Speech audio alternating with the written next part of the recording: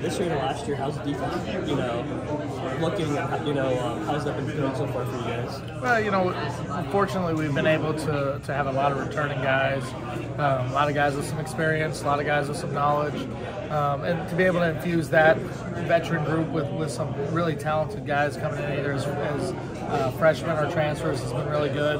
There's good energy, there's good excitement, and I think the guys are hungry for getting spring started here coming next week.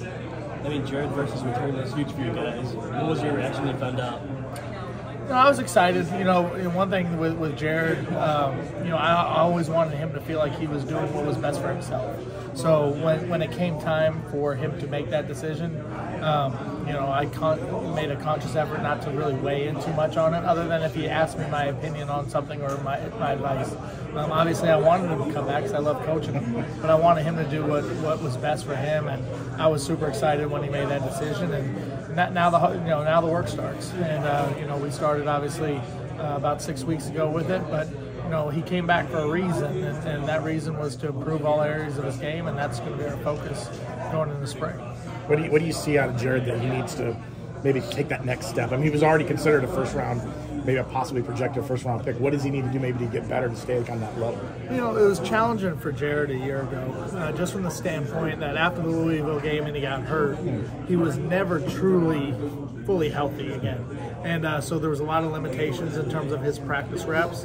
And I just think, defensive line is a position that the more repetitions that you get, the better you're going to play. And I just think there's some consistency in terms of pad level and run game and some technique things that he wants to work on. And that's what this spring is going to be all about, is just to give him that opportunity to really polish his game. And I think when that happens, it's going to take his game to a whole nother level. Do you have to worry about, I guess we're the same consideration for a lot of guys who are older. Do you worry about, how many reps you give them during spring, just to maybe kind of save their bodies a little bit before they go into fall camp and off-season to fall camp? Yeah, we're going to be smart about how we use our guys.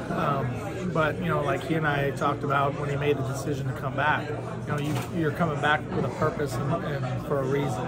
And, we're not going to get better by just talking about it. We're going to have to go out there and work. But there is that fine line of being smart about how you use guys. And fortunately, we have so much depth, too. It's going to be a necessity because there's a lot of guys that need to get some reps. So we'll be able to balance those out as we go through spring. Mike talked about that, building that rotation, trying to get enough guys to rotate around. Talked about how you look at the championship game and how that was kind of a big key part for what Georgia was able to do. How important is that for you guys to kind of get that rotation in? Oh, it's critical, especially up front. You want to play a bunch of guys. You want to be fresh, throughout the course of the game. And we've gotten our program, what I believe, is to the point where we are starting to have that depth. And that's something we didn't have in those first couple of years. But, now I feel like, that depth is starting to be there. And this spring is going to be a big test for us to see exactly where we're at. Does this spring feel different for you guys? I mean, you guys have coming off a 10-win season, obviously, but there's like some momentum maybe gaining for you guys going into this spring. Yeah, obviously, I'm excited about how we finished the season from a year ago, because it does give you kind of a jumping off point to start the spring.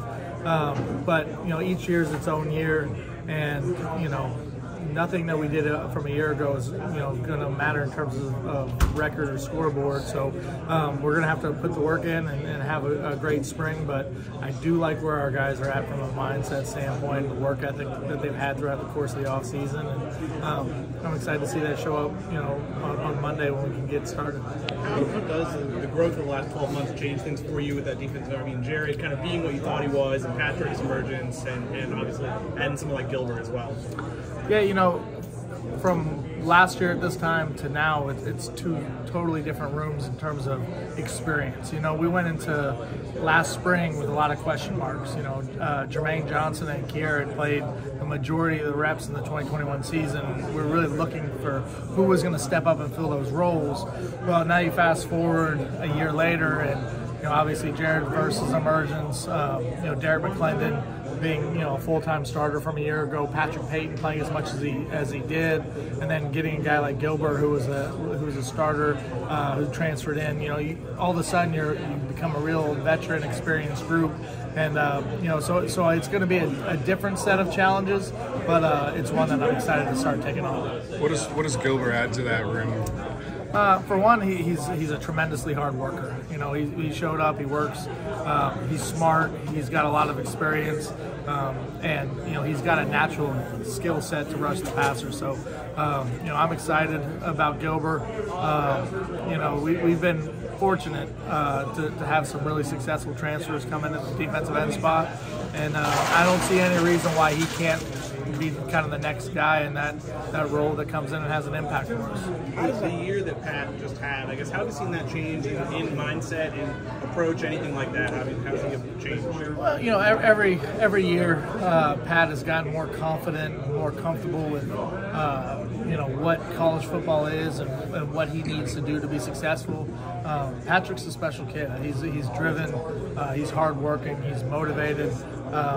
You know, and I think he's starting to really understand that he has a chance to be a really good player at this level, and you know, potentially have an opportunity to go on and make this a career.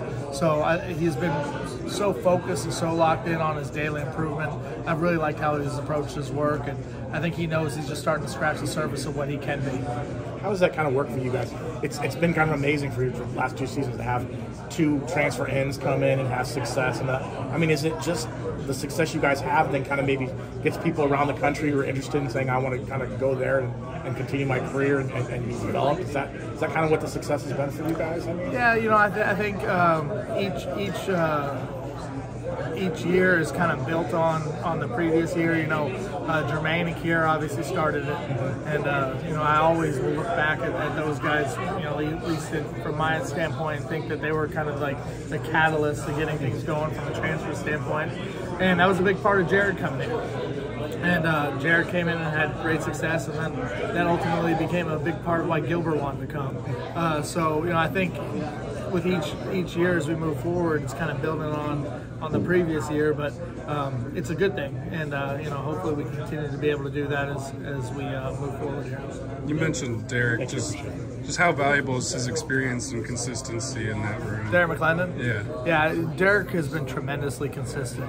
You know, one of the things I appreciate about him is his constant availability and the way he approaches his every day. And I think that's what has allowed him to get better as the years have gone on here. I can't remember a time where he's missed a workout or missed a practice. You know, he's just that guy who's consistently available, and he's just super dependable in everything we ask him to do.